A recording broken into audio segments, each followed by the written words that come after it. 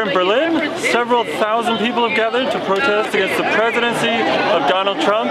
Donald Trump is a racist, Donald Trump is a sexist, and people here are pissed off. Don't give your rights back, don't give up. Don't let Trump become the next Putin.